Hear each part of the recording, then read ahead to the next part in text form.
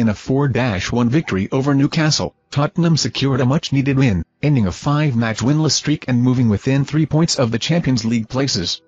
Richarlison, Destiny Udogie, and Son Heung-min scored for Spurs, with Joelinton grabbing a late consolation for Newcastle. However, Gary Neville criticised Tottenham's Christian Romero, stating that the defender should have been sent off for a tackle on Callum Wilson in the 81st minute. Romero received a yellow card for the challenge, but Neville argued it deserved a red.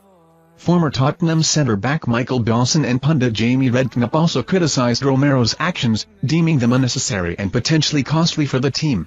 Despite this controversy, Son Heung-min shone in the game, scoring 1 goal and providing 2 assists.